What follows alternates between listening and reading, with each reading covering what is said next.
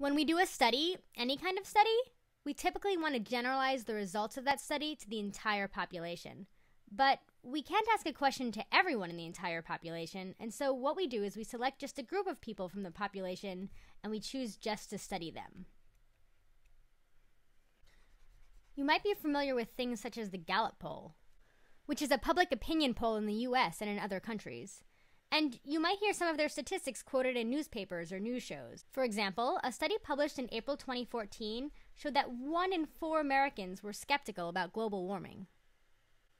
The poll also allows us to compare how public opinion changes over time. So I've written out a graph here.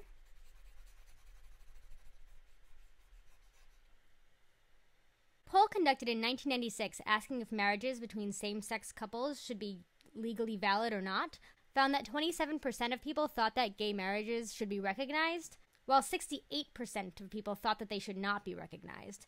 But when we look at the results of the same question when it was asked of the American public in 2013, we now find that 54% of respondents say that same-sex marriages should be recognized, while only 43% believe that they should not.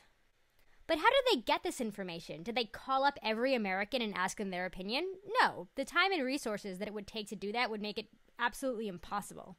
Instead, they just asked a subset of the American population, or a sample of the population, and then they used that information to draw conclusions about the American population as a whole.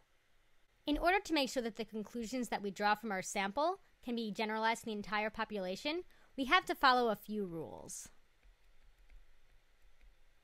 First of all, we have to pay attention to sample size. Clearly, just asking 5 people about their opinions and then trying to make statements about the rest of the population isn't really going to cut it. We also have to be careful that the population that we're sampling from is actually indicative of what we want to study. So we have to define our population.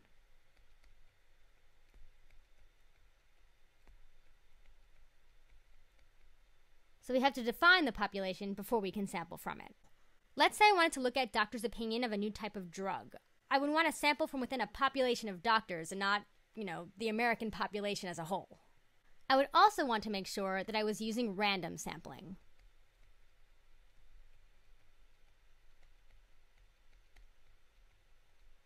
And ideally, this means that everyone from the population would have an equal likelihood of getting picked to participate in our survey. So if we have a large sample size, and we've been careful to sample from the population that we're actually interested in looking at, and if we've been sure that we've sampled randomly from that population, then our survey data tends to be more reliable.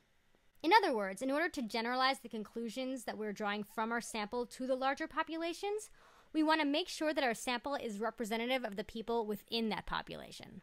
And we use things like large sample sizes and random sampling as a way to ensure that.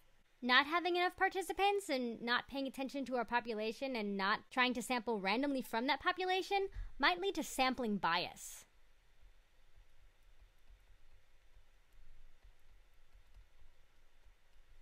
And this is something that you should definitely keep in mind when you look at polls that are conducted on the internet, especially things like political websites. So those surveys are not actually telling you the percentages of the population that agree or disagree with a gun control law or same-sex marriages. Instead, they're just showing you the percentage of people who read that website and have answered that particular survey. And since people who are conservative are more likely to visit conservative websites and liberals are more likely to visit liberal-leaning websites, the sample of responses to that poll will tend to lead towards those different ends of the spectrum. So in this case, the sample is not matching the population that the website actually intends to study. And these types of polls are all over the internet and newspapers. And so you always have to keep this in mind, and you always have to think of who the sample is when reading about statistics of certain populations. You always need to think of who they're sampling, the size of their sample, and whether or not that sampling is actually random. And since these samples are everywhere, see if you can take some time to find some and then post them in the comments below. See if you can find some that are maybe unintentionally and hilariously biased, and then we'll all get a chance to look at them and see what they say. I think having some examples would really help to illustrate this point.